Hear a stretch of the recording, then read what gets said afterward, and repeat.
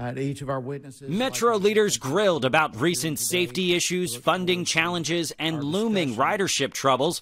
Some lawmakers saying the transit agency has a huge uphill battle ahead, and it should no longer be given special treatment as, quote, America's subway system. There are far too many instances of waste, fraud, abuse, mismanagement with the Washington Metro system.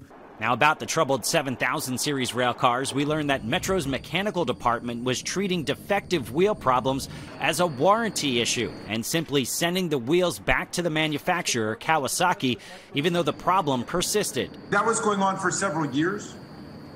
Yes, sir.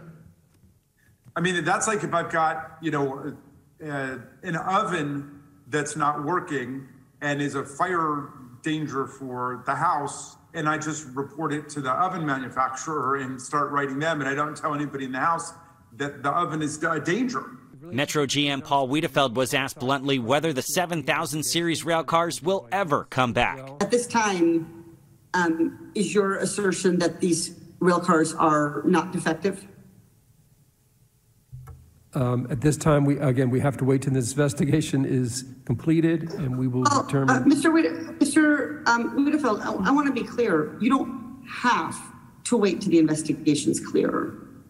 You may be choosing to do that, but when something breaks, when something goes down, you can decide that you don't want to take that risk again as a matter of operational excellence, as a matter of commitment to passenger safety. Still no smoking gun as to if there was a potential cover-up with the 7000 series, and there's still no timeline to get them back on the tracks, which means riders will continue to face delays on the rails.